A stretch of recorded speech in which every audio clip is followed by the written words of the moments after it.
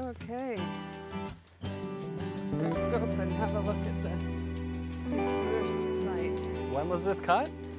It was 10 years ago, 2001. We're here near Campbell River, British Columbia on Vancouver Island, located adjacent to the Snowdon demonstration forest. And we're in the STEMS demonstration project.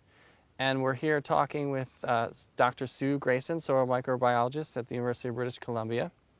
Sue, can you tell us a little bit more about the role that soil organisms play in forest ecosystems? Yeah, well, they're a vital component. The soil's alive. It's just teeming with billions of organisms. If you take a teaspoon of soil, there's more organisms in that teaspoon than there are people on planet Earth. Billions of organisms.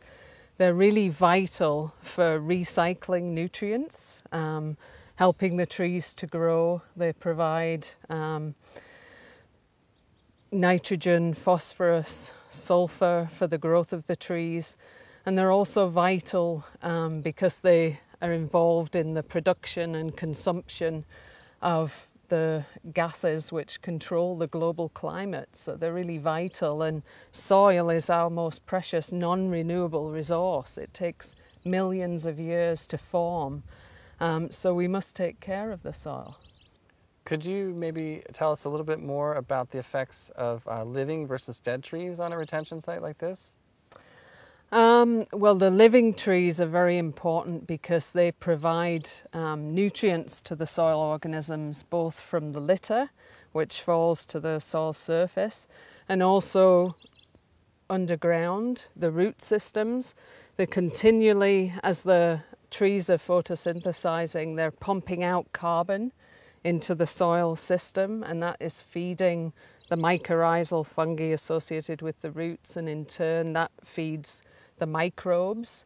And in terms of the soil food web, they then become food for the soil fauna within the soil. So they're vital for fueling the below ground engines that are driving these systems. And what about the dead trees? Do they play a role? The dead trees are very important as well because they provide nutrient sources for wood decay fungi, so they're another important nutrient source. And we also have students looking at the role of dead wood as sink for some of the transfer of nitrogen on harvested sites. And these stores of nitrogen can then be used by regenerating seedlings. One of the key issues of our times is how biodiversity affects ecosystem functioning. Can you elaborate a little bit more on how the effects of the STEMS treatments would affect the relationship between diversity and functioning? Yeah, that's one thing we're trying to answer when we're performing this study. Is there's an awful lot we don't know about the diversity below ground. We've only been able to culture 1% of the organisms in the soil, and so we don't have a great idea about what this spectacular diversity of organisms is doing. But it's really important to understand the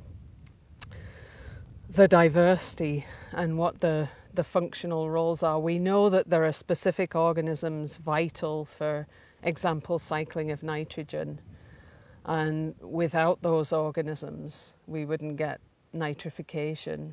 But there's an awful lot that we don't know, and we're trying to it's only been in the last 10 years we now have methods to enable us to look at some of these organisms and what they are doing functionally.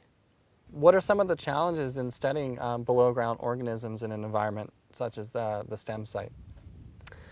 Well, just in terms of sampling locations, but also how to study these organisms. Up until a few years ago, we could only look at ones that we could grow on agar plates, whereas now we have a lot of biochemical molecular techniques which are enabling us to look at the whole diversity below ground.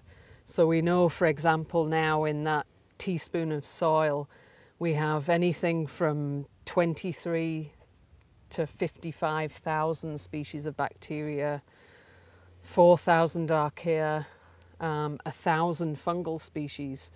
Just what are these organisms all doing? And we need to know, if we lose some of these organisms, how that affects the ecosystem.